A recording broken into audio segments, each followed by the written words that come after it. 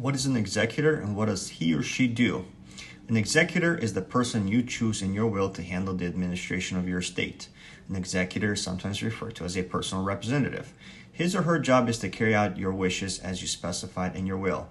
The executor's responsibilities include processing the will through the probate and distributing the assets of your will to your designated beneficiaries. Specifically, this may entail such responsibilities as making burial or funeral arrangements, paying debts and taxes owed by your estate, inventorying, gathering, and liquidating assets, and even temporarily running a business. My goal is to ensure that you and your family do not have to go through probate court when you die. I want to make sure that everything is taken care of in the privacy and peace of my office.